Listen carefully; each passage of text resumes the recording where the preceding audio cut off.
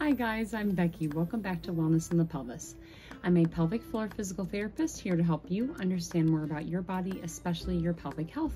Today we are going to talk about what I am bringing in my hospital bag. So you can see here, we got this situation here, almost 32 weeks pregnant. So it's time to start thinking about, what am I going to bring to the hospital with me this time? Like every first time mom, I brought way too much to the hospital. And now as a second time mom, pelvic floor physical therapist, and a self-proclaimed minimalist, I'm only bringing the essentials and maybe another extra thing or two. So let's shed some light on what's going on down there. And I thought I packed the bare minimum last time, and let me tell you, I brought way too much. We had our backpacks, we had our duffel bags, and we had some grocery bags, and that felt like not a lot, but then when we had to carry all that home plus the new human, it felt like a lot. This time I plan on only bringing my backpack, and we'll see, hopefully there's room to spare in there even. Here are the 11 things that I plan on bringing to the hospital with me in my bag, and some of these honestly may get the boot. The two most important things that I am bringing are in my hands. If I show up to the hospital with nothing else, I don't care. This is what matters to me.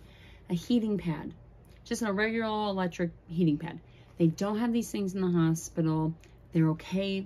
You check with your own hospital or wherever you're birthing, but boy, does it help calm things down in labor.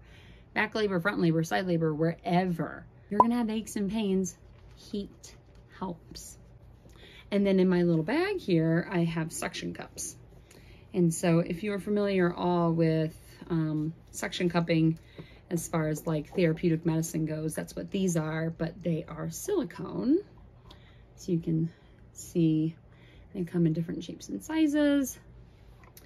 And they're so easy to use. They're so effective. These saved my life during labor. With my daughter, I did have some back labor, and so my husband and doula would put them on my back in different places and move them around, and it just pulls some of that tissue away. It feels really good. It kind of distracts the muscles, distracts your brain, which is good because that has a lot going on anyways.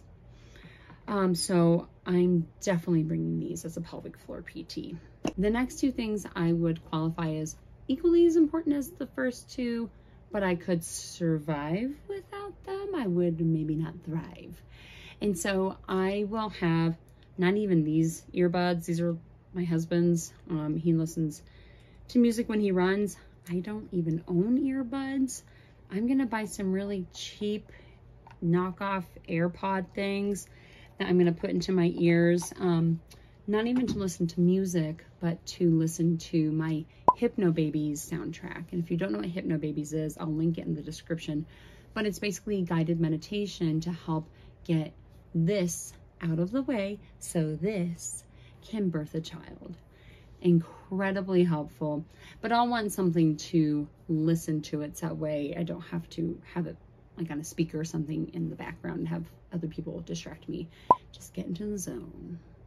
Just after Hypnobabies, the next most important thing is my chapstick.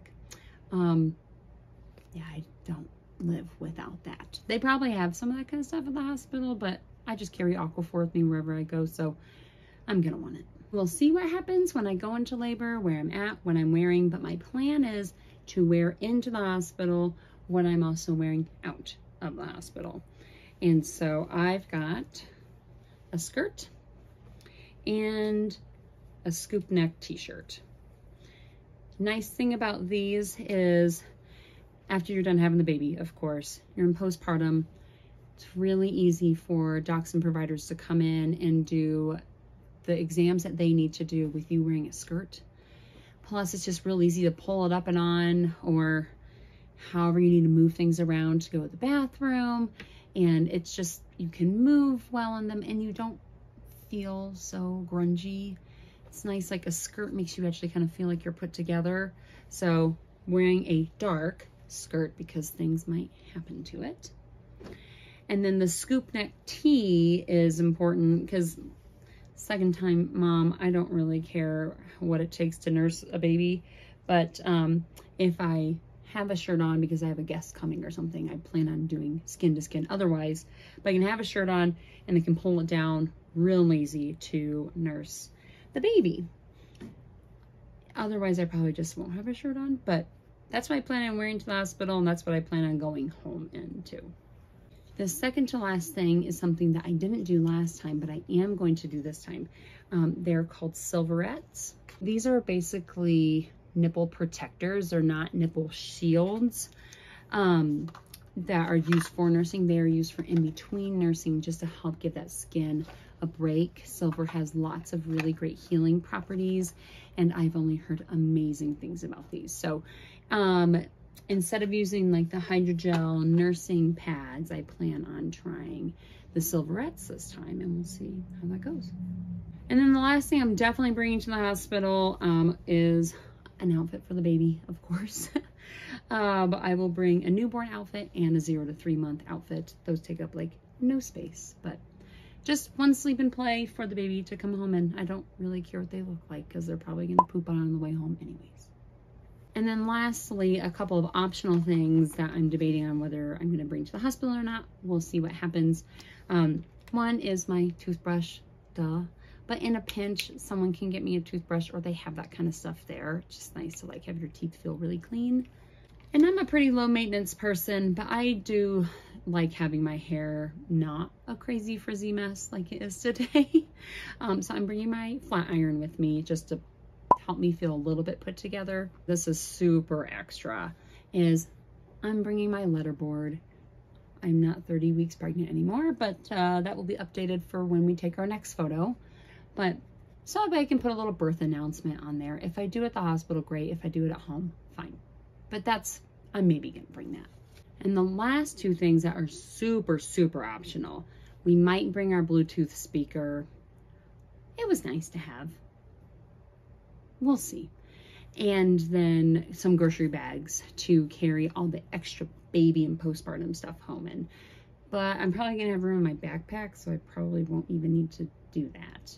But they will be empty when we come into the hospital, not full. That's it. That's all I'm bringing this time, and most of that's kind of optional. As long as I have cups and a heating pad, I'm good. So what questions do you have? Let me know in the comments down below. Thanks for checking out my work, guys. We'll see you next time.